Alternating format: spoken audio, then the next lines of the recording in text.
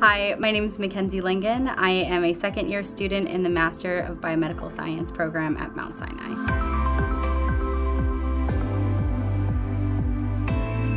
My research area is focused on ultra-high field neuroimaging to better understand neurological disorders.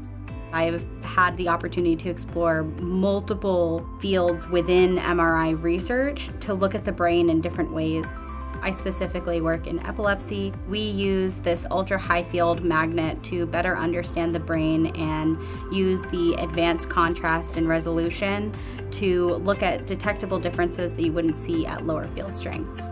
Just being able to ask questions about the brain and image it in really advanced ways, what's so alluring about MR and all the incredible things that you can discover. I can look at those differences in different neurological disorders and compare between healthy people and disease patients.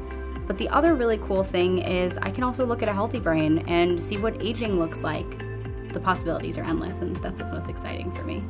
Everyone is invested in your journey.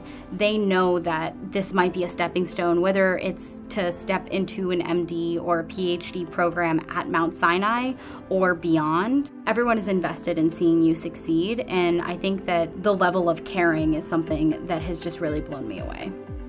I am defending my thesis in about a month and a half. I'm very excited for that, but I'm actually thinking about staying here for my PhD. I just got my acceptance last Tuesday, so it's been about a week to let that sit in. But I think that I'm most looking forward to building on the experiences that I've had here. I've learned so much over the last 2 years through research and also through the opportunities that I've had to be a mentor and to be a mentee for some students. I think that taking those experiences and bringing them out to the world is something that I'm most excited about.